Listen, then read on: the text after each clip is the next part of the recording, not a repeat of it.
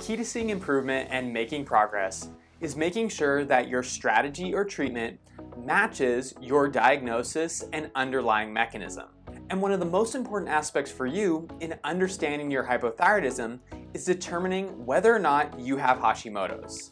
That's why in today's video, we are going to clearly define Hashimoto's. That way you can determine whether it's a problem for your hypothyroidism. We'll also go over areas that people are commonly confused by. And finally, discuss some less common lab presentations. To both those who are new and returning, my name is Dr. Bodle, and I specialize in helping people use natural strategies to improve their Hashimoto's and hypothyroid symptoms. And if you like today's content and have been enjoying some of the other information, please remember to subscribe to the channel and also give this video a thumbs up. I post videos on Thursday mornings, and you don't want to miss when any new content becomes available. But to get started today, just like with any other symptom that we might be experiencing, we have to make sure that our treatment matches the mechanism. And what I mean by that is, let's say we're experiencing something like fatigue. Well, fatigue can be caused by a lot of different things. And if we treat everyone with fatigue as exactly the same, then there's going to be a lot of people who don't get better when we apply whatever treatment we select. Thyroid conditions are no different, and that's why understanding whether or not you have Hashimoto's is such a big deal. For those of you who are unfamiliar, Hashimoto's is an autoimmune condition where we have antibody-mediated destruction of our thyroid cells. And it is the most common cause of hypothyroidism in developed countries. Classically, Hashimoto's is diagnosed and defined as someone having low thyroid symptoms, anything that represents a decrease in metabolism, such as fatigue, weight gain, hair loss, joint pain, constipation, dry skin, thinning nails, and neurological changes, in combination with the presence of thyroid antibodies on your blood panel and diffuse changes on ultrasound. These days, it's not always necessary to get the ultrasound, and most often the diagnosis is made off of symptom presentation and the presence of antibodies alone. Since Hashimoto's is an autoimmune condition where our immune system is attacking our own tissue, these antibodies are the key, and they're also the cause of a lot of confusion. When we're talking about antibodies, we are specifically referring to TPO antibodies, also known as thyroid peroxidase, and TG antibodies, also known as thyroglobulin. These aren't the only proteins in your thyroid that your immune system can make antibodies for, but they are the most common, and therefore they're the only ones that have clinical testing widely available. TPO antibodies are positive in about 90% of Hashimoto's cases, and TG antibodies are positive in about 60 to 80%.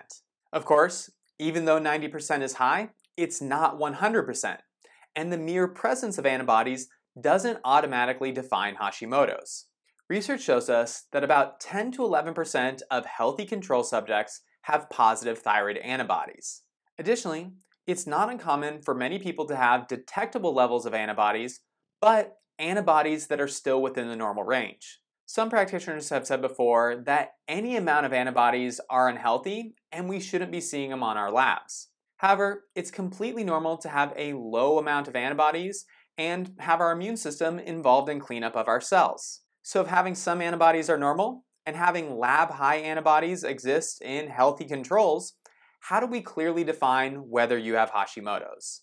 What I look for is positive antibodies based on the reference range of the lab that ran your test, plus the presence of overt thyroid symptoms. Now, the reason it's so important to compare it to your lab's reference range is because different labs are going to have different techniques and different levels of sensitivity. A common range for TPO antibodies to be positive is anything above 34. But another standard range that a subset of labs will use is any TPO antibodies above 9. However, if your TPO antibodies are 15 and your lab range defines a positive result as above 34, then you wouldn't want to assume that you have Hashimoto's just because other labs use the range of above 9. The techniques are different here, and it's a little bit of comparing apples to oranges. Now, there are a few caveats here for why your antibodies could be negative, but you still have Hashimoto's, but we'll get to that in a little bit. But again, for someone to be diagnosed with Hashimoto's, what we're looking for is positive TPO antibodies and or positive TG antibodies, both of these above the reference range provided, and clinically relevant thyroid symptoms. Now, when we put it in that context, it seems relatively straightforward and simple, but here's where people get goofed up. For most practitioners, when they refer to Hashimoto's hypothyroidism, they really don't care about the Hashimoto's part or the presence of antibodies. They only care about the hypothyroidism part. Hypothyroidism refers to the fact that our thyroid has been damaged and therefore it can no longer produce adequate levels of thyroid hormone. Hypothyroidism is defined by an increase in TSH and a decrease in total or free T4 values, and is typically treated with a prescription for a synthetic version of T4 hormone that helps to replace or support your levels. The thing is, hypothyroidism isn't specific to the thing that is causing the hypothyroidism. It only tells us that thyroid hormone production is low. But because the standard treatment is thyroid hormone replacement, most doctors don't care what is going on around our thyroid until enough damage has occurred that diagnostic criteria can be met, which then allows them to implement that specific strategy. But here's the thing. Hypothyroidism is more of an end-stage result of Hashimoto's and not where the disease begins.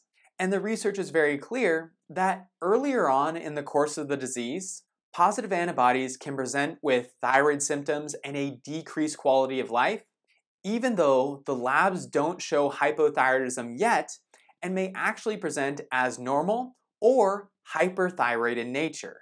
This fluctuation between hypo and hyperthyroid-like symptoms occurs because in early bouts of immune flare-ups, damage to our thyroid cells can spill excess thyroid hormone into the bloodstream, leading to intermittent increases in metabolism.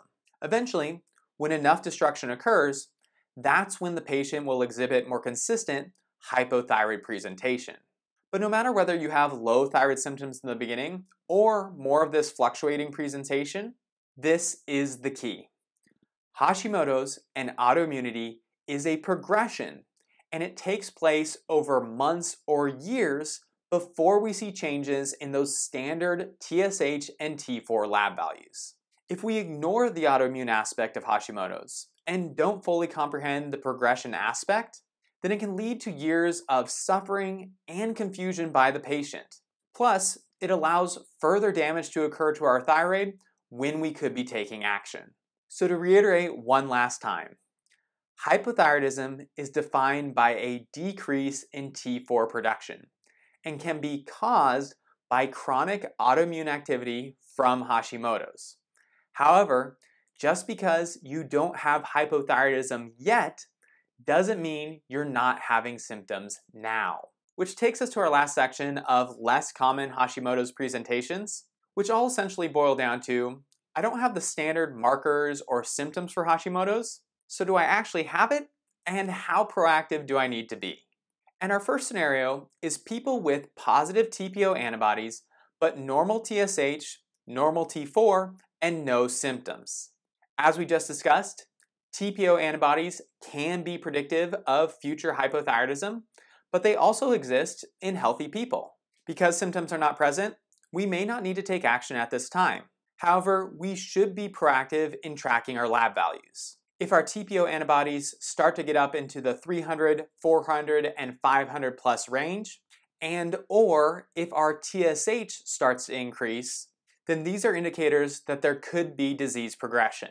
Only a small percent of women will go on to develop hypothyroidism with positive TPO antibodies being their only finding, but it is a clinically significant amount, and we should always focus on you and the needs of the individual. Scenario number 2 is when we have TPO antibodies within the normal range, but it is nearing the threshold or cutoff point for those antibodies to be positive.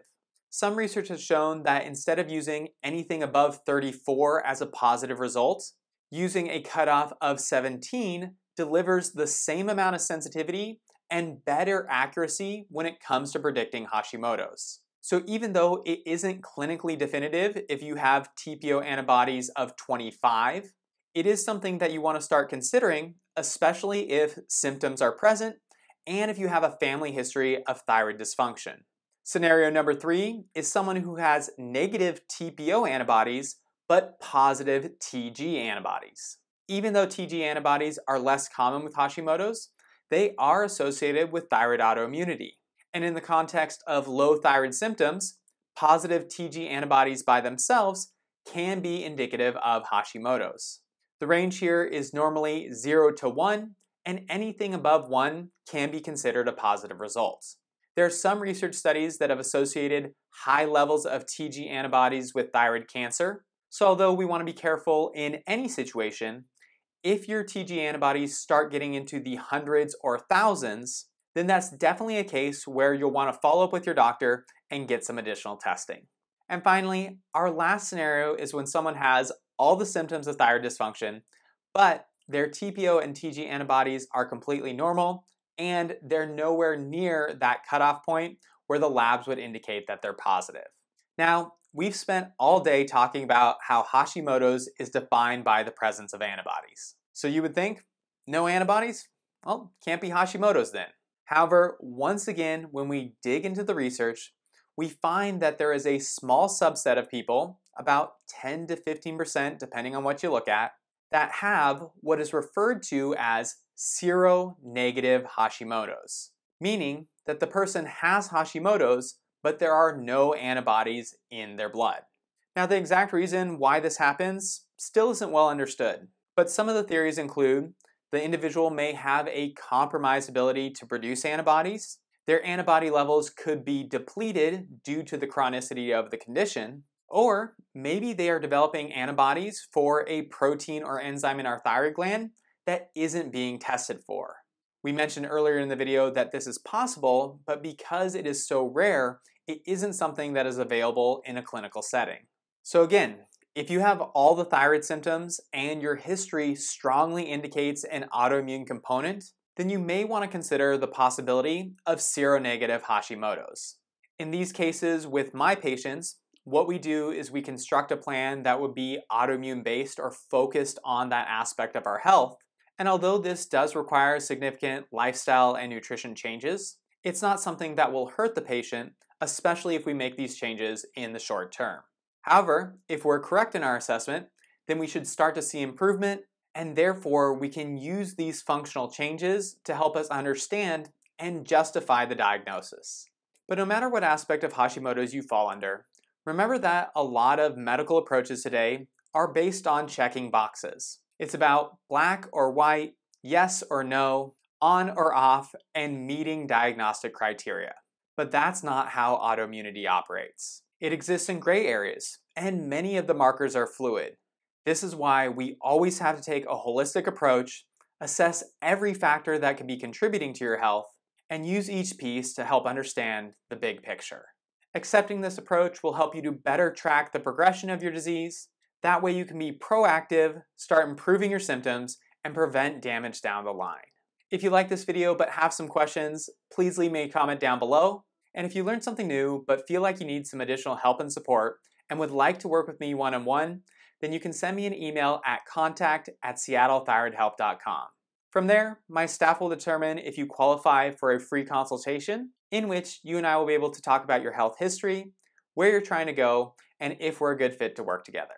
I, of course, don't work with all people and just want to make sure that you're in the right spot for you. If you're not ready to work one-on-one but want to make some changes at home, check out any of my free downloads in the description box below or watch some of my other videos. I always try to include a good mix of learning and understanding, plus practical and applicable strategies that you can start using at any time.